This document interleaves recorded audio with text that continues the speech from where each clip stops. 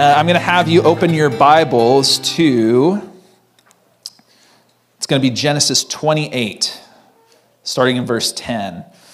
I'll read from that here in a moment, but I want to just intro what I'm going to be talking about today. So we've been in a series called Building the Hearth, and it's this concept and this idea of how do we cultivate, how do we steward the presence of God in our own lives. How many of you guys have been here for most of this series already? You've heard Pastor Sean, you've heard Dr. John. Yeah, that's good.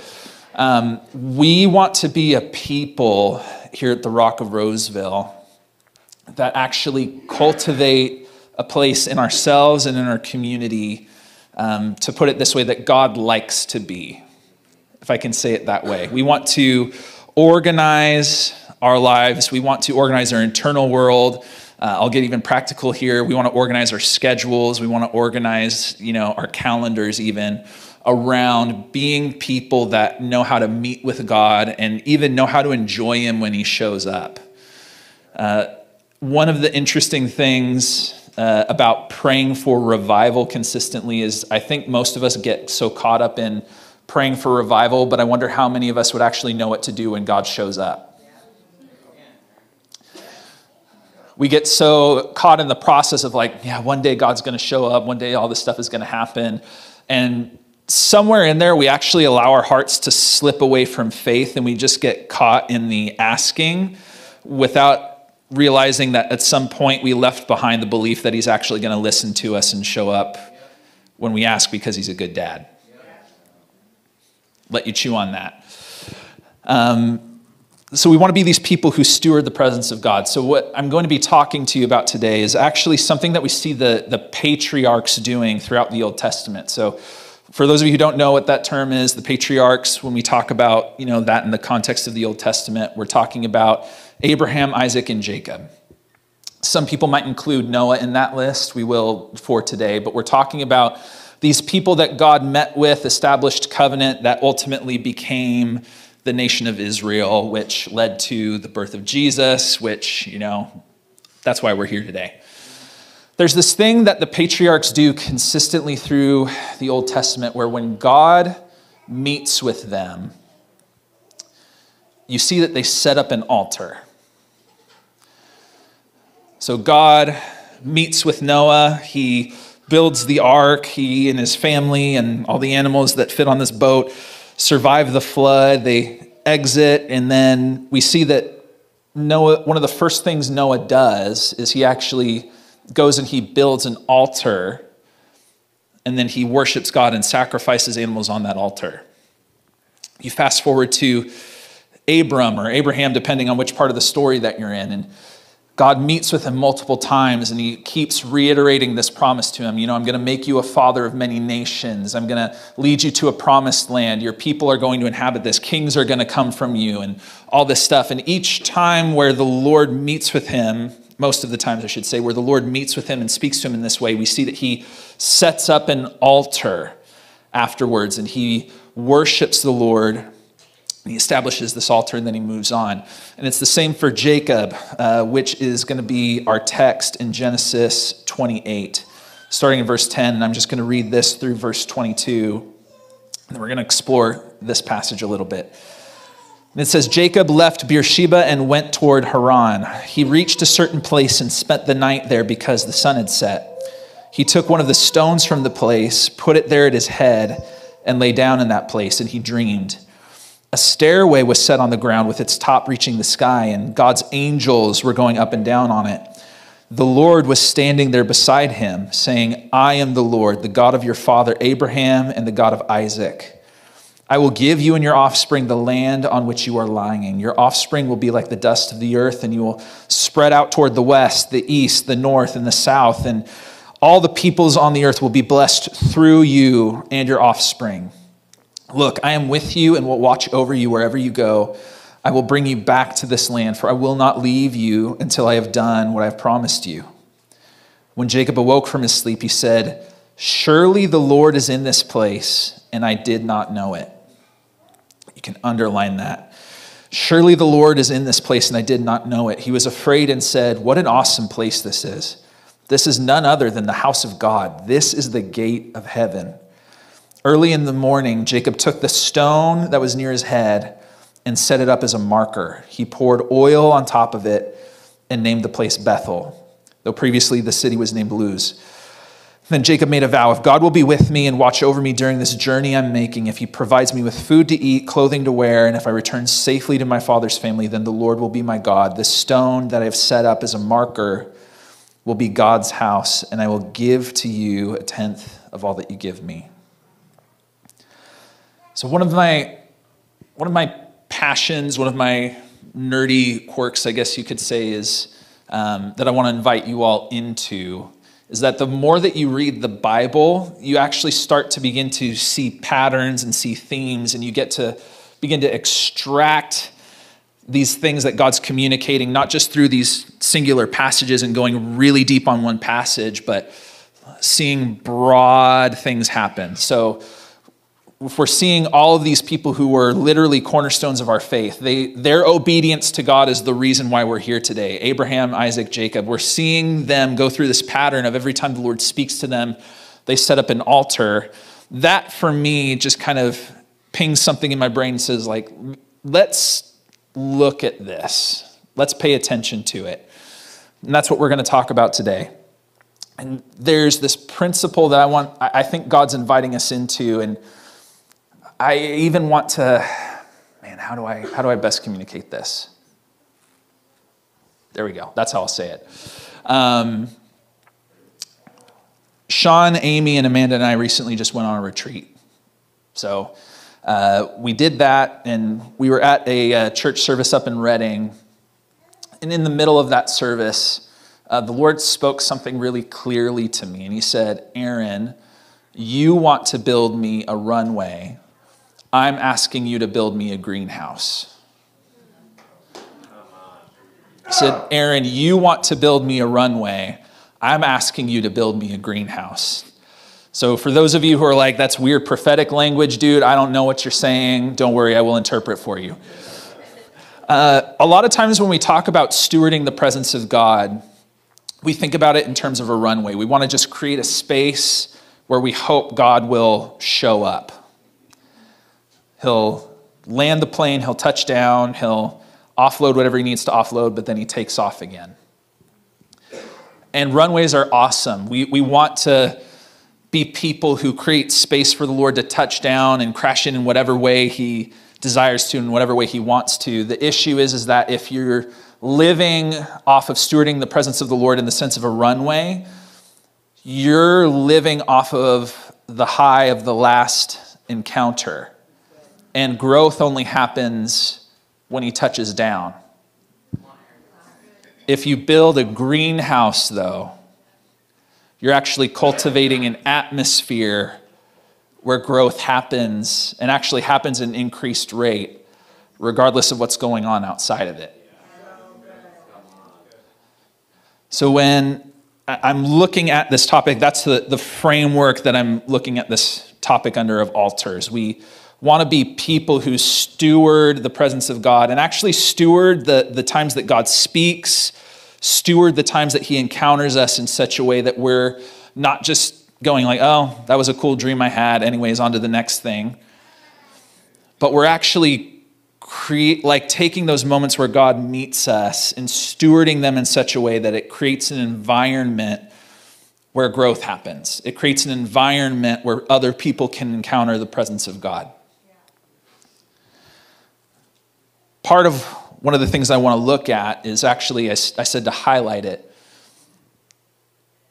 Jacob's going through his life, and at this point, he's running away from his brother Esau while also going to try to find a wife. He's on his way to his uncle, and he's like, hey, I need you to help me find somebody to get married to.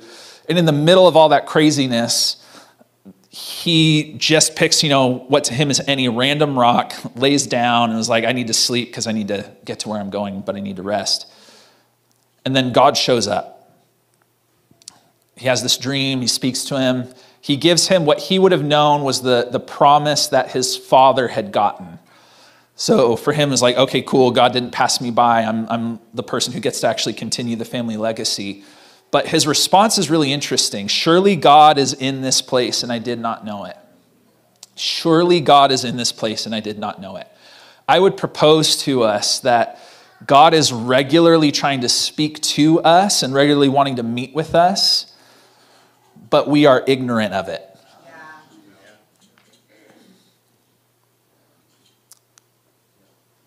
Cool concept, Aaron. I don't know if I believe you.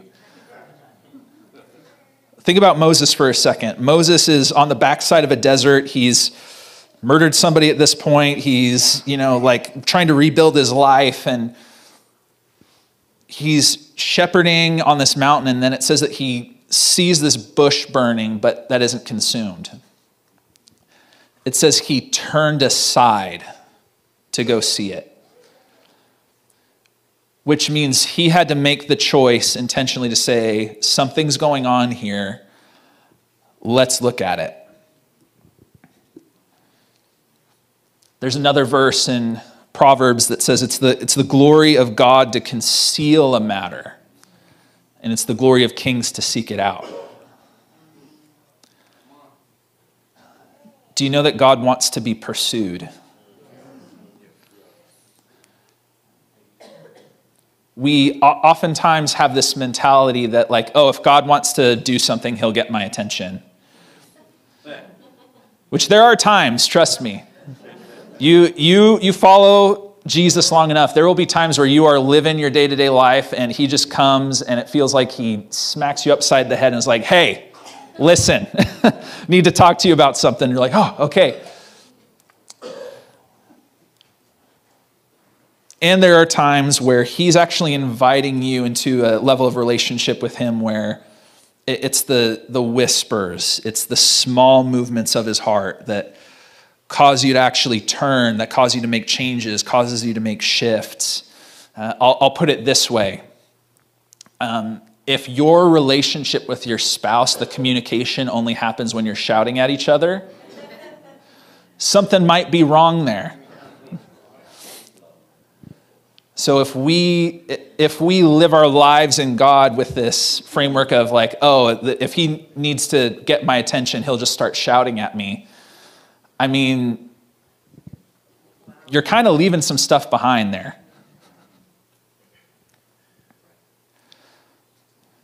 So something to think about. How many times is God actually trying to pull us in our day-to-day lives and get our attention, but we're just somewhere else?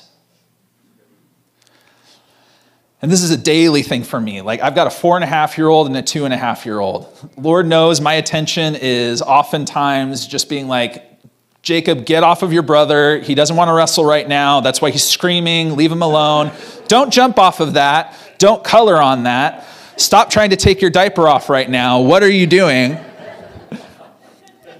And in the midst of all of that craziness, the presence of God is still there. So number one, hear that. In the midst of your crazy life, whatever's going on, the presence of God is still there. Jesus said, I will never leave you or forsake you. So that means in the midst of, and some of you need to hear this part, in the midst of you in your brokenness and your mess, even sinning in that place, having a sinful response, Lord knows, again, being a parent, there are times where kids pull stuff out of you that you didn't know was in there and you wish didn't come to the surface. Even in the middle of that, he's there. And he wants to talk to you.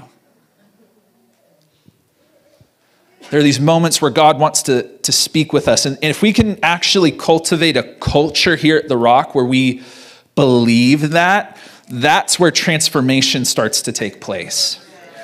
Do you recognize that if you can actually cultivate in your heart that when you are in the middle of your addiction, turning to the thing that you're struggling against, but you're going you're just there, but you can actually, even in that spot, learn to lean your heart into God's here and he actually loves me and he wants to speak to me in the middle of that, not before, not after, in the middle of it. That's where we can actually start to see transformation happen. if we can cultivate that, if we can learn to lean in, slow down and lean in. Additionally, what can we pull out of this practice of the patriarchs of setting up altars when God meets them and encounters them? I think that there's this principle here where I think what God intends when he speaks to us is not that it would just stop with us. I think that when God speaks to us, he doesn't want it to just stop with us. Think about it this way, the kingdom is always given in seed form. So when the kingdom of God, like when Jesus comes, he speaks to you, there's actually in this tiny little seed that he's planting in you with the word that he gave you, and you can even see it in the promise that he's giving Jacob. Nations are going to come from you. Kings are going to come from you. And he's looking around and he says, I'm actually not even married yet. So within that encounter, within that space where God speaks to him, there's actually this whole thing that God's about to unfold. I think oftentimes when God speaks and he encounters us, we often try to roll right into making it happen. We get a prophetic word, and hear me, like I'm actually all for partnering with the word. Paul told Timothy to wage the good warfare according to the prophetic word that was spoken over you when the presbytery of elders laid hands on you. There's something to not just receiving a word and just kind of going like, oh, I'll just kind of throw that on the shelf. And it's like, if God said that you're going to travel the nations, you can get a passport. Like, that's something practical that has to happen. I'm all for that. I think there's something that gets missed, though, when we don't take in what he said and turn that into worship, which is what they're doing, right? Altars are places where sacrifices are burned and offered up to the Lord. They're actually, if you want to think about it this way, they're places of communion. Because, and I'm still like, the nerd in me is still researching this, but sacrifices were viewed as meals that were offered to the Lord. It wasn't just, like, oh, he said he wants a goat because I guess he likes goats for some reason, so let's give him a goat and let's burn that up there. Even in the context of covenant, like you'll see this when God's making a covenant with Abraham. There's this kind of gruesome but intricate process of these animals that are getting split in half. They're getting sacrificed. It's not just that a sacrifice is being made. It's that the practice of that day was that you would actually share a meal with the person who was making covenant with you. So God's giving these patriarchs these promises. He's saying, hey, this is what I'm going to do for you. This is what I'm going to make out of you. This is the promise I'm giving you. And they don't just immediately turn around and start saying like, okay, so let's start planning out the hierarchy. Let's plan out the kings. Let's try to get this thing going. The first thing they do is stop. They build an altar. And from that place, they actually commune with the Lord. One of the things that you can view an altar as is not just a place where sacrifices are burned. Again, if this is where we share a meal with the one who's speaking to us, they're actually tables. So God gives a promise and they build a table. They commune with him over this thing.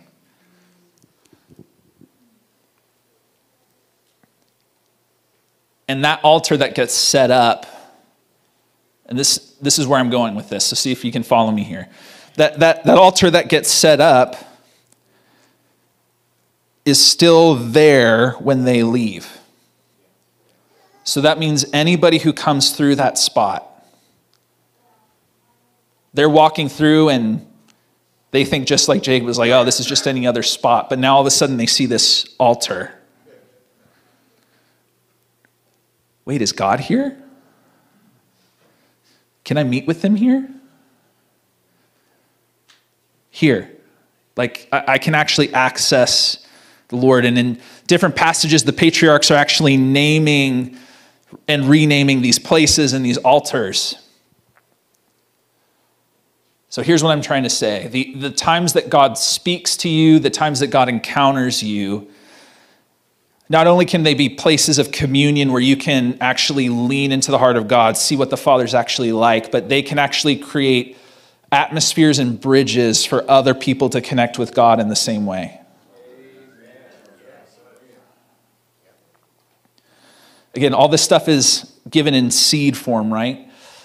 Part of my story, again, if you've been here for any length of time, you've probably heard me talk about it, but back in 2010, I encountered the Lord in a way that changed my life.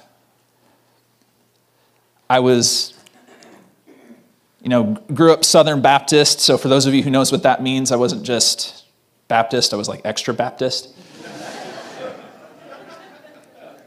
Didn't believe in the gifts of the Spirit.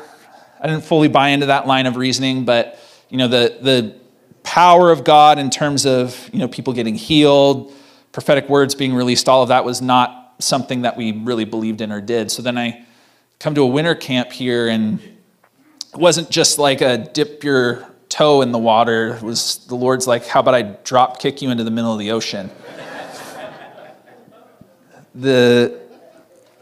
I just love telling the story, so you're going to hear it again, so whether you want to or not. The first chord, the first worship, like the first chord on the piano gets played. Nobody's preached yet, nobody's prayed yet, and I share those details to say, I'm aware that there are atmospheres where stuff kind of gets stirred up and people will play on your emotions and kind of do all that. That's real. I'm not going to pretend that that's not. I share those details to say, there wasn't a chance for any of that to even happen. This first chord gets played, 80% of the room gets laid flat. Because the presence of God shows up, and for whatever reason, the way people's physical bodies reacted was just like, boom, down. And here's Southern Baptist Aaron. I'm like, what is going on? But in the middle of that, I get this vision, didn't know that that's what it was at the time, of a young dad holding his newborn son, and I hear internal audible is the way that I would describe it. It's like I'm not hearing it with my ears, but it's so loud inside of me that it's like this is very clearly not just me. Internal audible, I hear, you're my son, I love you, there's nothing you could ever do to make me love you any more or love you any less. I was struggling with a porn addiction at the time. I had incredibly low self-esteem, all of this stuff. So I'm basically this walking ball of shame, right? God doesn't want anything to do with me. I got saved by the skin of my teeth. I should just be happy that I'm even allowed in. Just all this stuff that, if we're honest, a bunch of us believe at different points in our lives, but we like to throw some Jesus glitter on it and just say no, it's all good. God speaks in the middle of that, and this is what he says, and I'm a weeping mess, literally for 4 hours. Ugly cry, snot, the whole thing.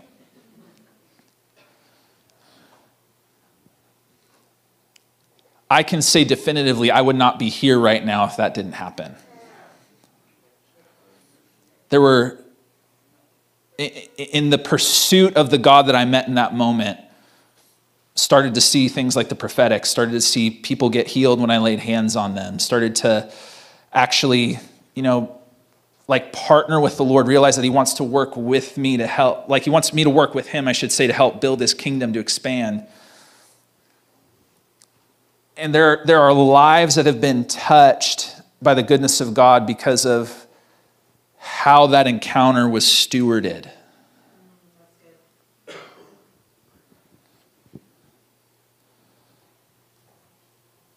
So,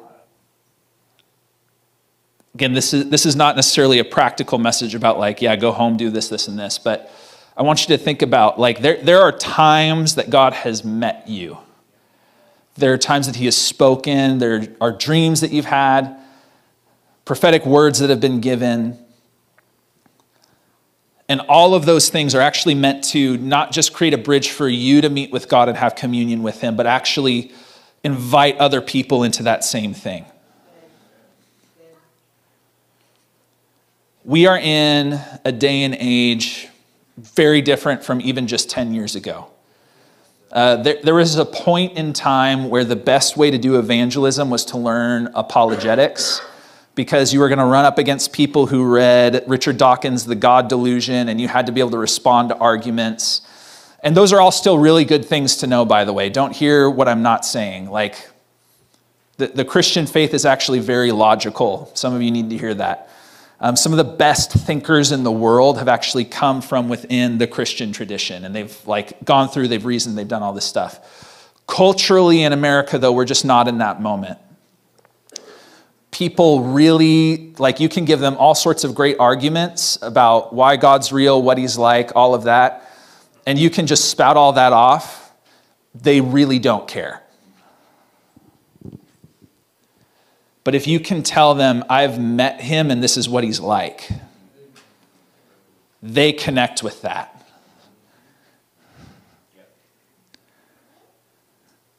If I can come to somebody on the street, or shoot, not even on the street, let's talk about the fact that we got to get stuff ironed out here too.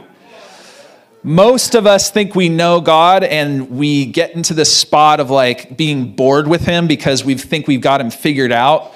Hear this again. If you're bored in your Christianity, it's because you think you've got the infinite God figured out.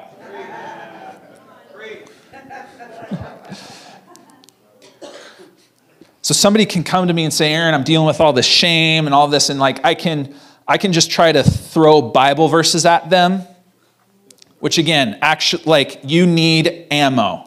There are times where when you're learning how to fight the enemy in those moments, you need ammo, you need something you can stand on. So again, don't hear what I'm not saying.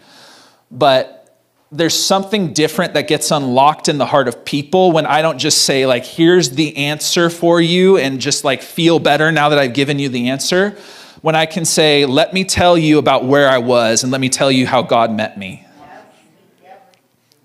And that testimony, that altar, if we're going to use that language for what we've been talking about today, creates a space where now they can actually commune with the Father. They're caught up in their shame, and they're used to people giving them just the yep, here's your fix-it verse. But when I say no, I've actually met the God who spoke to me in the middle of my shame. And this is what he said he felt about me. And in you doing that, you actually invite people into a reality in God that they might not have gotten to on their own. The encounters that you've had with the Lord, the prophetic words that he's given you, those invitations, those are all meant for you to actually take them, commune with the Lord over them. You turn them, again, to use the pictures from what we're talking about today, turn them into an altar. Invite those people to that altar.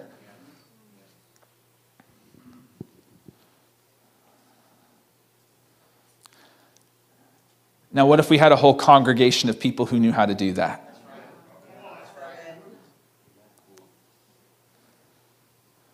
What if our conversations with each other were about how we stewarded the testimonies that God's given us? Oh, you don't know, you got laid off and you don't know how your bills are going to get paid? Let me tell you about the time that I didn't know how I was going to make it happen, but there was a check in the mail the next day. You don't know how, I don't know how my marriage is going to make it. I don't know how, we're fighting all the time. I don't feel like this is the same person that I got married to. Let me tell you about how God connected our hearts when we were ready to call it quits. I just got a cancer diagnosis. The doctors are saying it doesn't look good. It's stage 4, all this stuff. Let me tell you about the God who met me in the same place.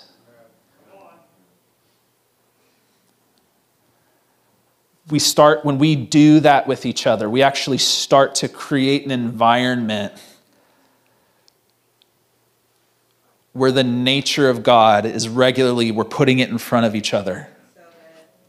These encounters that we're having are being turned into worship.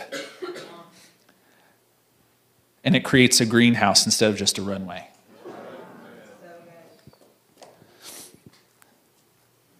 One more point I want to make, or one more thing I want to look at.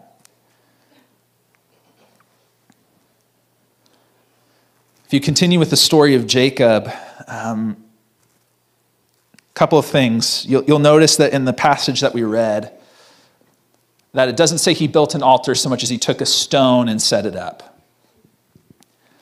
But as you continue with his story, there's a point in time where God actually does all of the things that he told Jacob he would do. He's fed him, he's clothed him, he's got this family that's following him around, and God actually comes to him and says, hey, go back to Bethel and build an altar and settle there.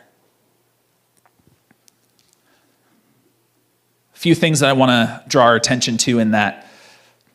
The first is, even when you forget the encounters that you've had, God remembers them.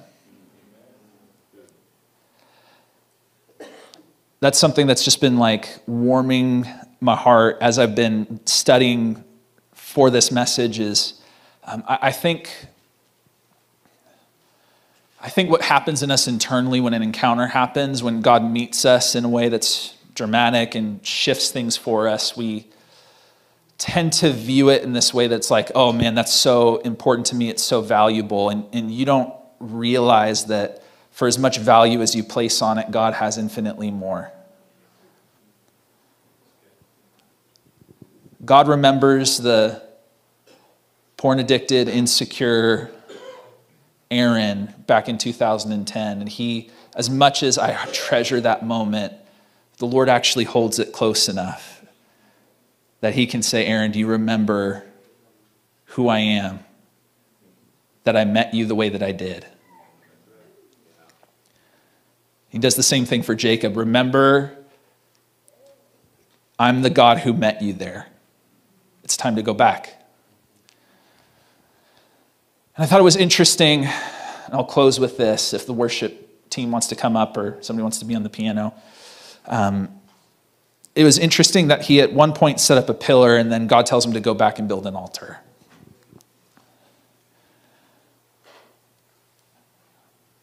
I think that there's a maturing process that Jacob is going through here that's culminating in this building of an altar.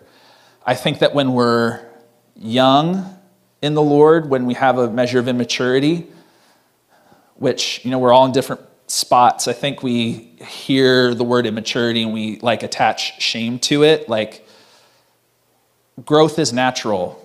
God's not expecting you to be someplace that you have no reason to be yet.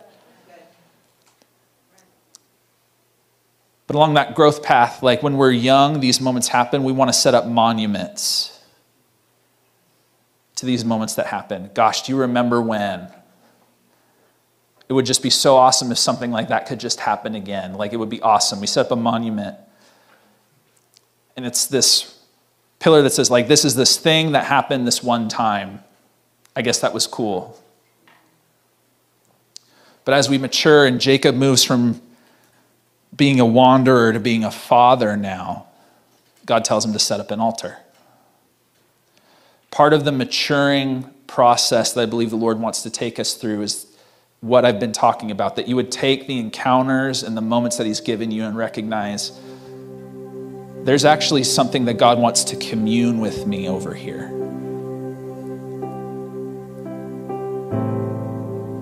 That this isn't just about a thing God did one time, but this is about the Father revealing himself to me in a way that I can actually give me strength. I can commune with him over, but I can actually invite other people to that table.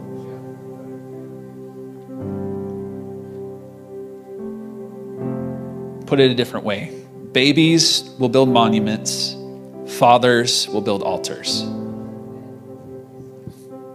What if we were an altar building people?